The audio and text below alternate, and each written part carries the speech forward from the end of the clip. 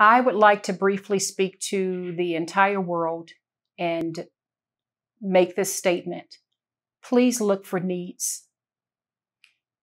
If you are able to reach out and help anyone, please do it.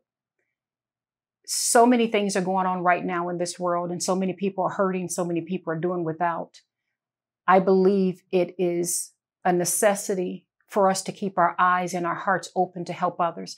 Just the other day, when I was at a store, there was a family in line, and they were holding up the line for quite a while, to be honest. And I could see the cashier getting irritated, and the other people standing in line in front of me seemed to, not really kind of know what to do. And I started being a little nosy, to be honest, just to sort of get an ear of what was going on. And it was obvious that the family did not have enough to pay their bill. It looks like they had groceries and some clothes and a number of things they needed for their 12-year-old daughter. I think she was about 11 or 12, but this young lady who was with them.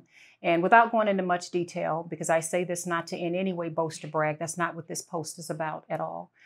But I moved my way to the front of the line and asked the family, can I please help them with paying their bill?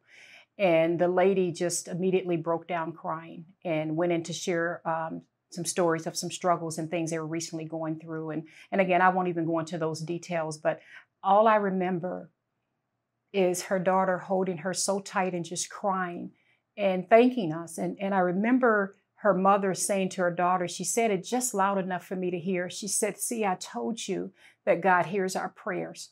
And when they left the store, and of course I paid their bill and went on and paid mine and everything.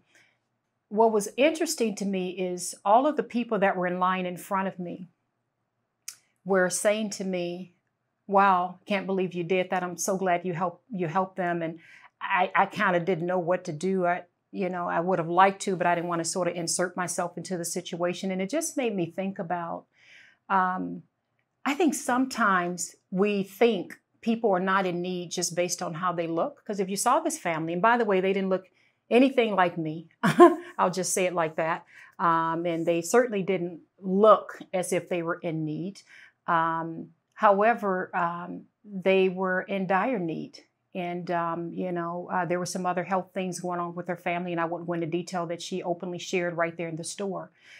My gentle challenge to the world is to look for the need. Now, I'm kind of weird because I actually ask God, show me a need, show me how I can help someone. So when I'm out and about, I know it sounds weird, but I literally say, "Lord, if someone is in need, bring it to my attention."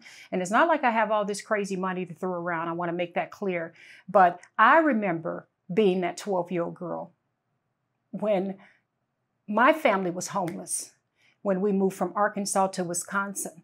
And I remember standing downtown with my mother when she was asking someone for a quarter to use the phone. And so if that young girl was standing in front of me right now, what I would say to her, and what I'm saying to all of you out there who are struggling and going through things, please don't give up hope. God hears your prayers. There are many people out there that are willing to help and that will give a helping hand. And just hang on. Continue to hang on, continue to persevere, and continue to pray. And for the rest of you out there who are not in those situations where you're in dire need, I'm begging you to open your hearts and your eyes, to insert yourself into situations and ask a family, a stranger, a person, is there anything I can do to help you? I know there's a lot of things going on in this world right now and in this economy, and there's a lot of division. But at the end of the day, we're all one people. And I just pray that this message spreads love. Love you all. My name is Z. Thank you for listening. Hi, everyone. This is Z again. Do not forget to hit the like, subscribe, and the notification button. Bye-bye.